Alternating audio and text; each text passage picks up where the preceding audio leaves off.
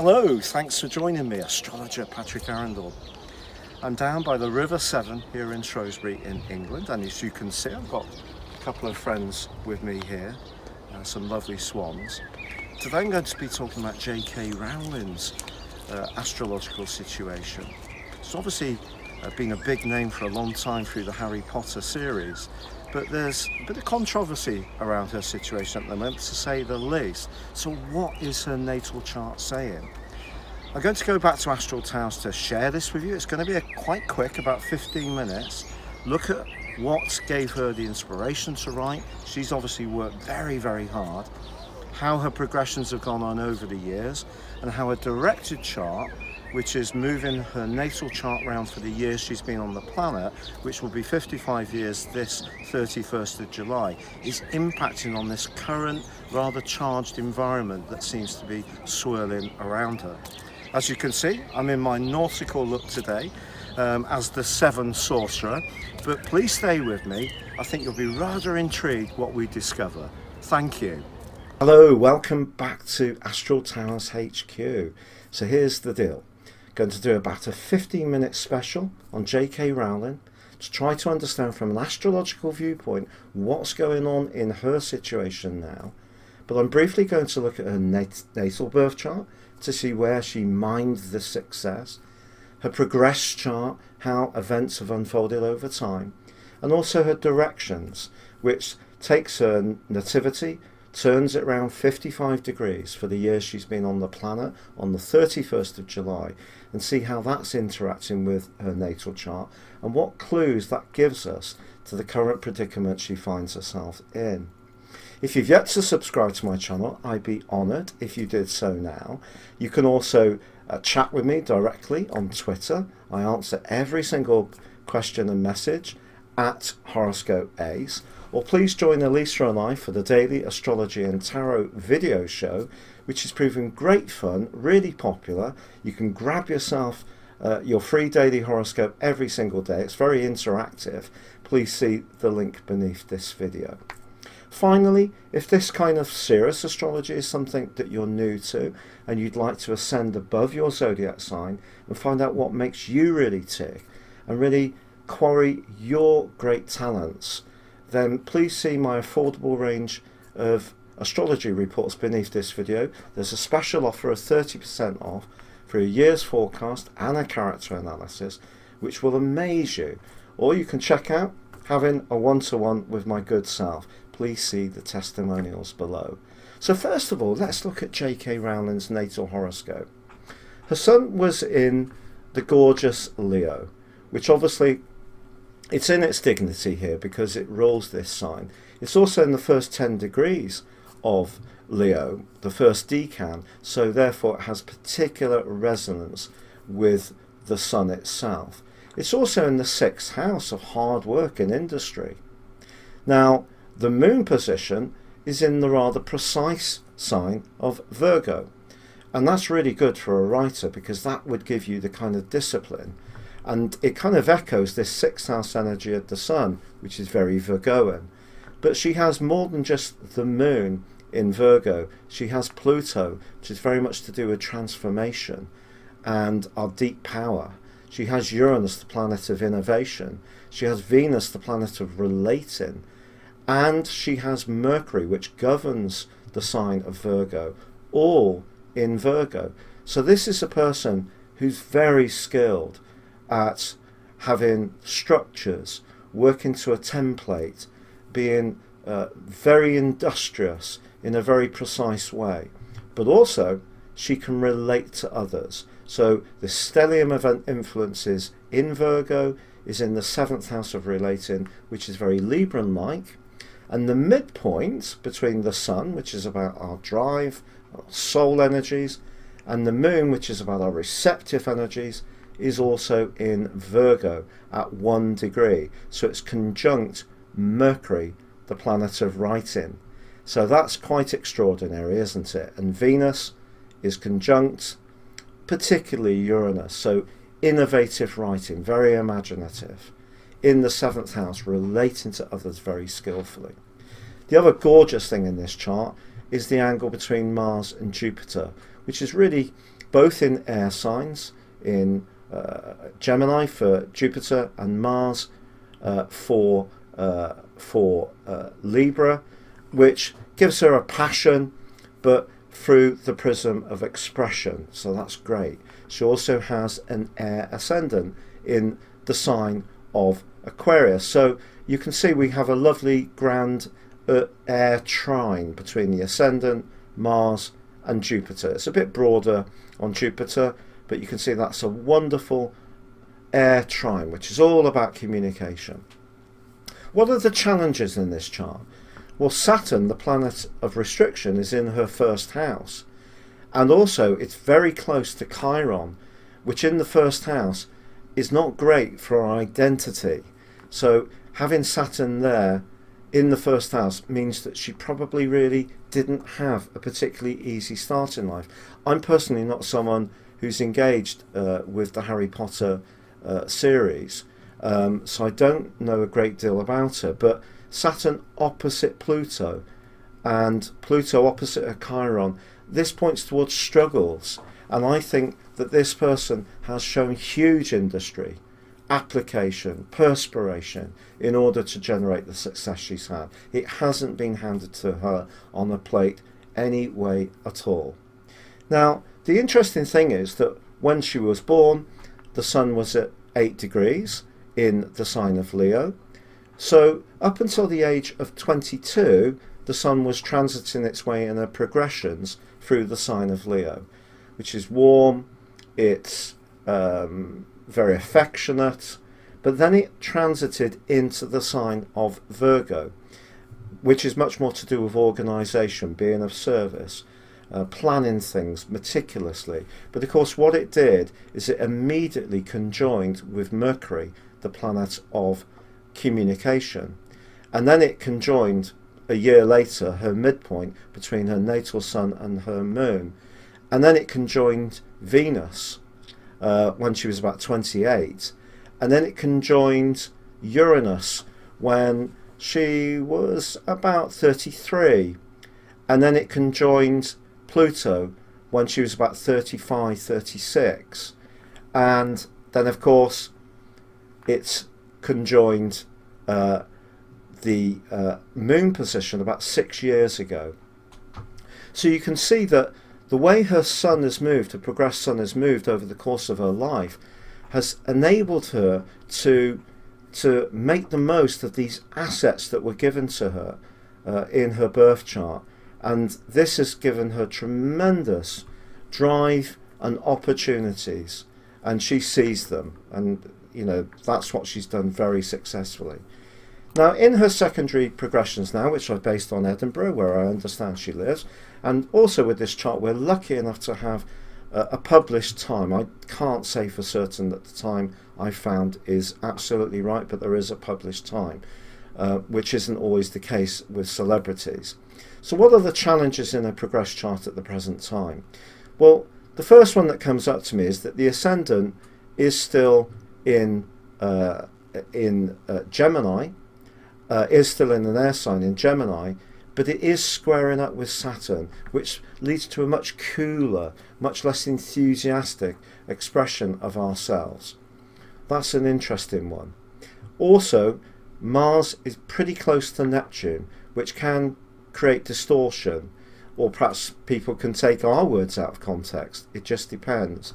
The other fascinating thing is that the moon in this progress chart has come back to the point it was when she was born. So it has literally just come to the end of its second circuit in her life, because it goes through a 28-year cycle, and it's come back to the end of that. So really from here on in, she's going to be starting a new cycle, and in 5 months time, towards the end of this year, her moon will actually move into Libra, and it will go conjunct that progressed sun.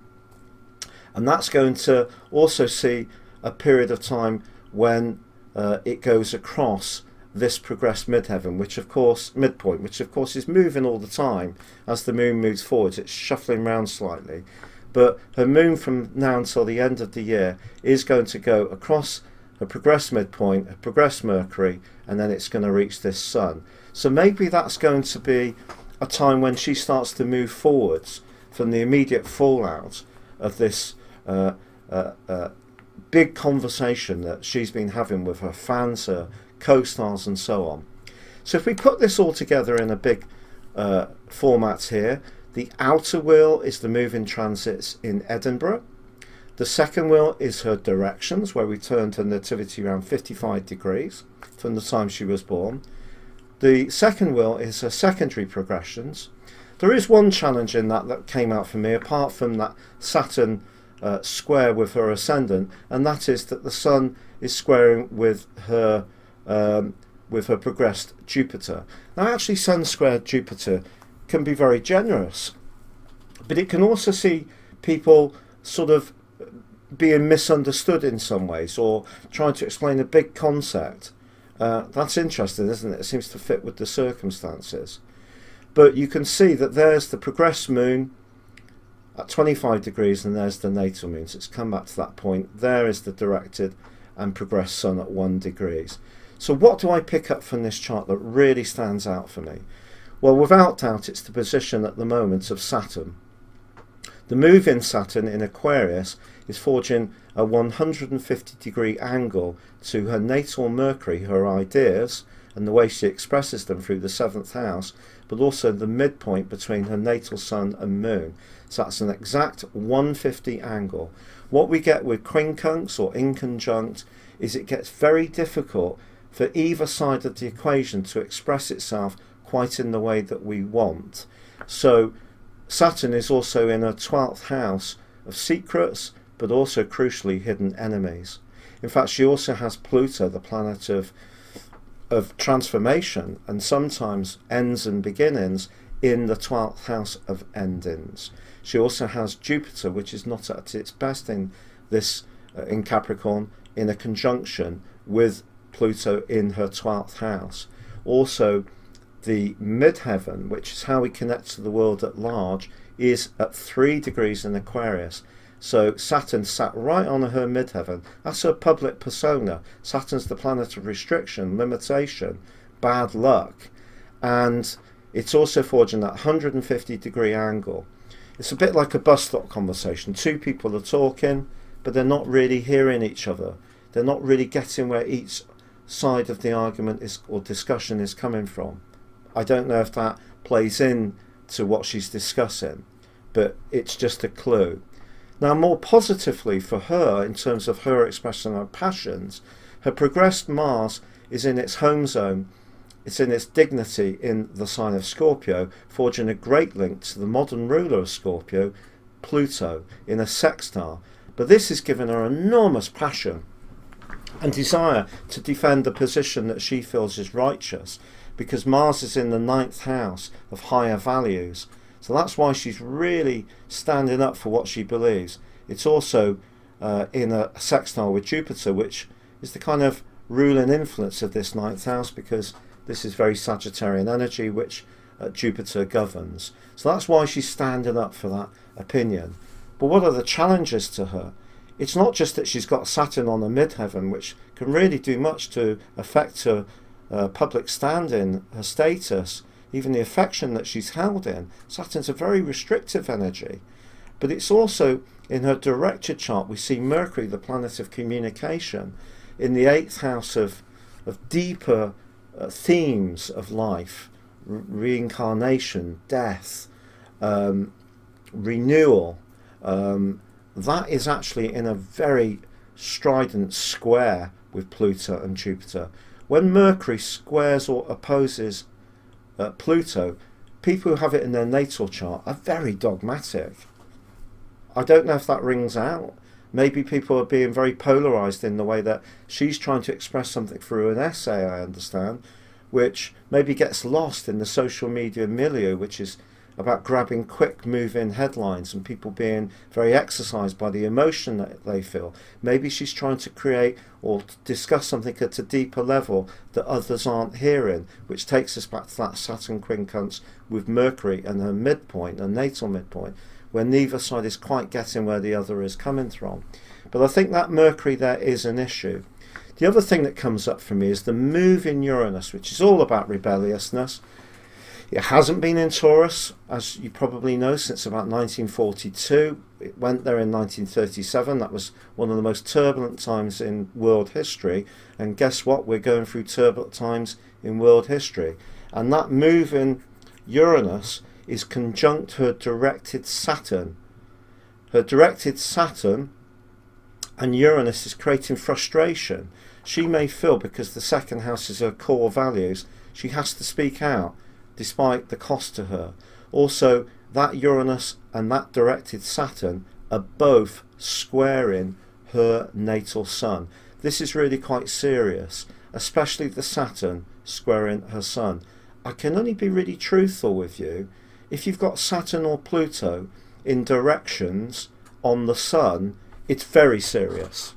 It's probably much more serious than transits, the impact that this has. So I think Uranus is making her very outspoken. It's in opposition with Pluto in her directions. Remember, Saturn and Pluto were in opposition in natal charts, so they still are in the directions. But Uranus comes along, and it's explosive, this mix. It's very, very outspoken. It's rebelliousness to its nth degree. It's like an uprising. It's very hard to contain this energy, and Saturn is very restrictive. Second, in this chart, and Placidus, it's saying second, fifth house, but in terms of how I think about her chart, in terms of the sun being the first house, it means her directed Saturn's in the 10th house of publicity, fame, her public standing, which is where Uranus is, clashing with her individual self, her body, her individual views in the sun. That's tough. And because Saturn moves very slowly, it's been going on for about a year. But of course, that sun position doesn't move, but this Saturn position will. That Uranus position goes up to 10 degrees this year. So all the time it's really attacking her sun. And then it retreats in its retrograde, and then it's going to come back next year and be on that sun again. So that's really difficult for her. Now, the other thing that came up for me is that she has her progressed Jupiter on the Earth point, 0 degrees Cancer, which is a very critical point, and that means that it's actually square her natal and her directed and progressed sun. So there's a potential for exaggeration there, but there is going to be a solar eclipse on the 21st of this month of June, as you know.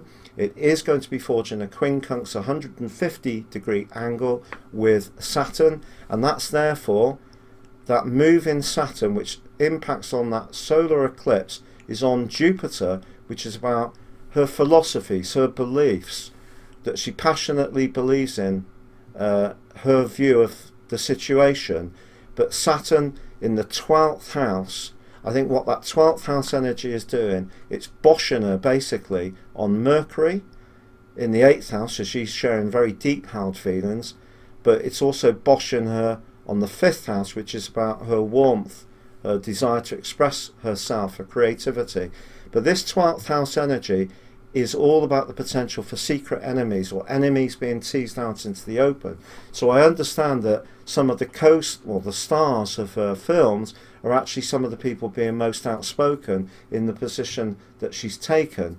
Now, how this must feel to her at an emotional level, I don't know, because I don't know the relationship she's got with those people, but I would imagine she's had quite a lot of exposure to them over the years. How that feels to her, I would imagine, would be quite challenging. So this 12th house energy is stirring up deep within her very, very profound energies that she feels she needs to express.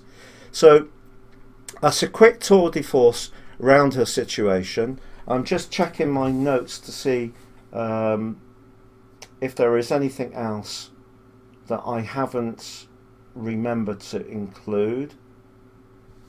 And Saturn appearance.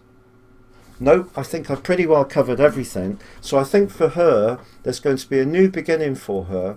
She'll probably kind of reset her position quite considerably as this year draws to a close.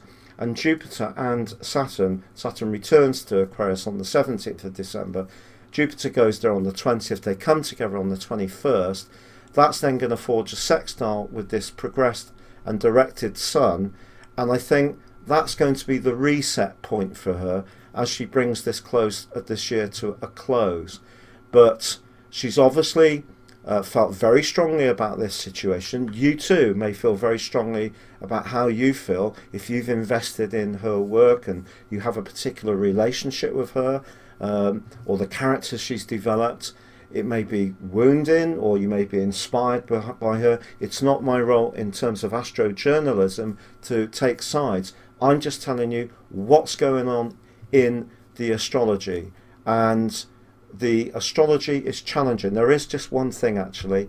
Mars moved into Pisces on the 13th of May. You can see now it's up to 22 degrees in Pisces. It's conjunct Neptune, still 2 degrees. But basically, her Mars today is completely opposite her Moon. It's only 3 degrees apart. But since it moved into Pisces, it's been opposing her natal midpoint, her Mercury, her Venus, her Uranus, her Pluto, and now her Moon.